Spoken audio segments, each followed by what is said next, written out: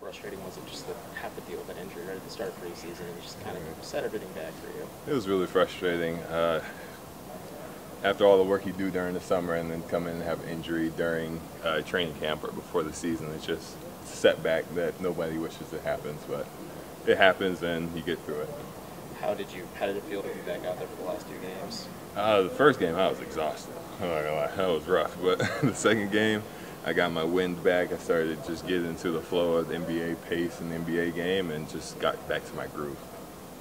Jarrett, now that the team is close to whole, Right. can a 4-game road trip like this be beneficial for the group? Absolutely. Everybody knows when you go west, it's a different playing field, different types of teams, however you look at it. Just putting us up against different competition, not in our home court, not in things we're used to, so it's definitely going to challenge us.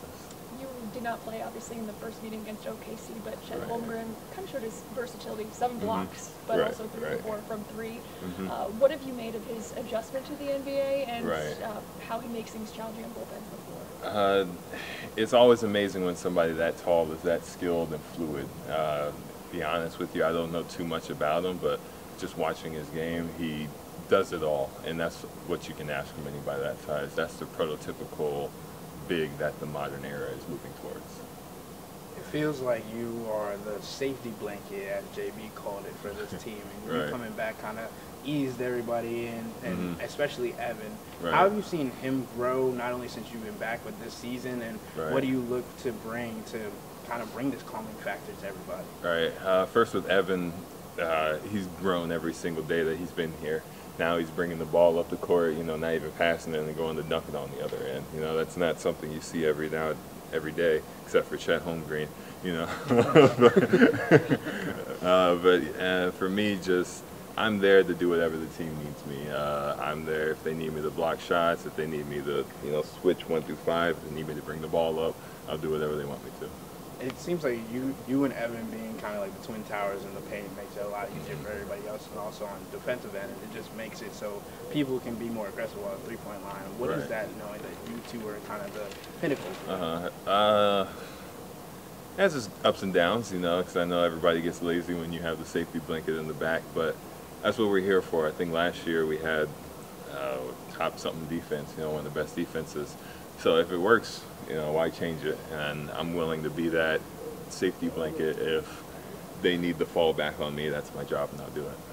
We haven't really gotten the chance to ask you about kind of the new spacing that the team has this year now. Right.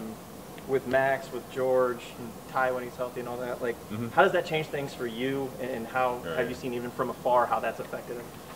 It changes the game in terms of spacing. Whenever you have guys that can make shots, everybody's worried about their man. So let's say on the pick and roll, that will leave me wide open for the dunk or something. Or if they collapse, I can confidently hit Max in the corner for him to knock down a 3. Can I ask what's going on with your left hand, by the way? You're going to that a lot. You had, I think, 2 floaters the other night. You shot a free throw on Friday.